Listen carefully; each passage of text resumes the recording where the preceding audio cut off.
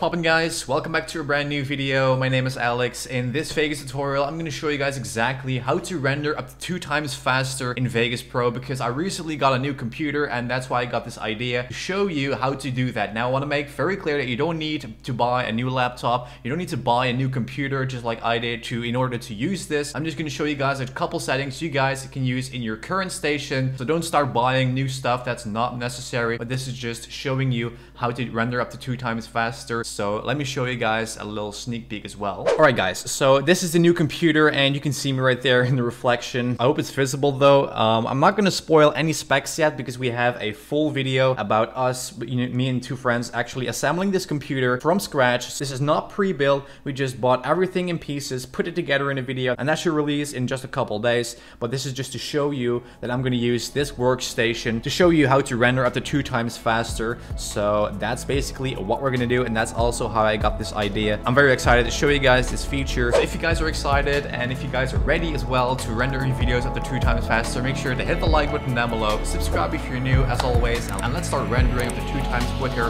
right after the intro.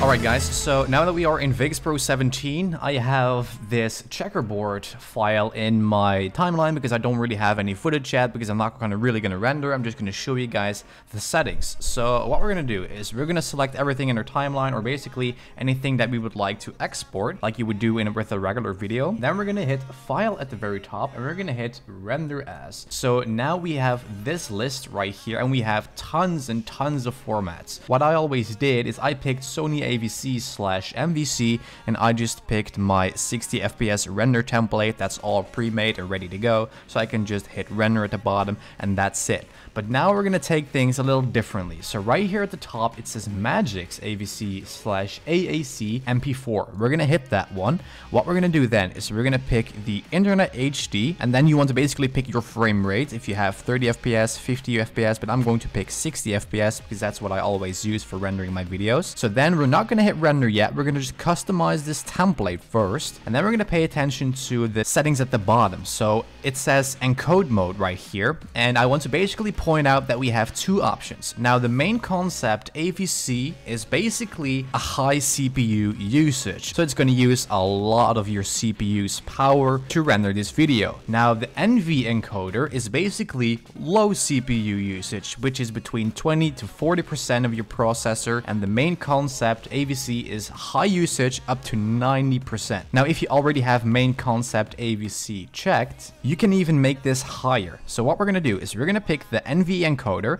because right here we can actually choose the performance and like how much quality there is. Because if you pay close attention, if we pick the main concept AVC, this is grayed out, we cannot edit any of this. So we're going to pick the NV encoder. That allows us to how we're going to go with our preset right here. So for the preset, I would always pick low latency, high quality. And then for the RC mode, I would pick CBR. Now these settings are actually something you can apply to your template and save it, or you can just overwrite your current one, or you can create a new one if you don't want to overwrite it. So then while we're at it, we can actually look on the other settings. So the frame size is HD 1080p, so the resolution is 1920 by 1080. The profile is going to be main. The frame rate is 60 as always. The bit rate, the maximum BPS is 40 million, and then the average BPS is 20 million. Now that's basically it for this tab. Let's go to audio. So right here it is actually important that we put the bit rate, the BPS of the audio, to 320. You guys always see that when you have, for example,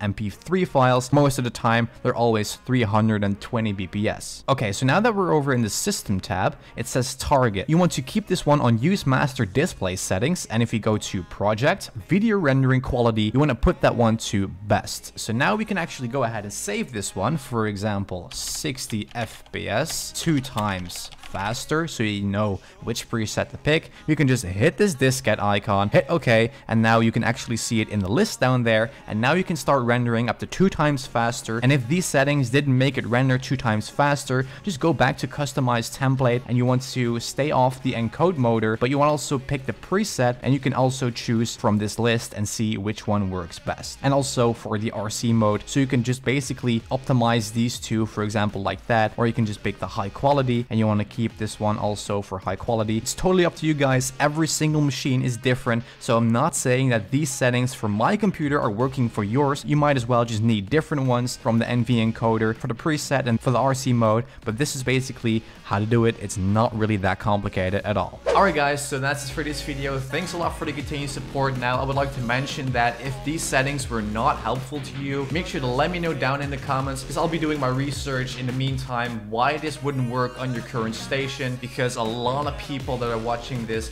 might have an i3, they might have an i5 or an i7, and it can actually, you know, affect the settings quite a bit, but you don't see any changes. But if you do, and if you find this video helpful, make sure to reward it with the like down below. Also, let me know down in the comments that it worked for you and how long it did actually take at first to render your video versus how long it takes right now with these adjusted settings. So guys, that's all I have for you guys today. Thanks a lot for the continued support, and I'll see you guys obviously in my next video.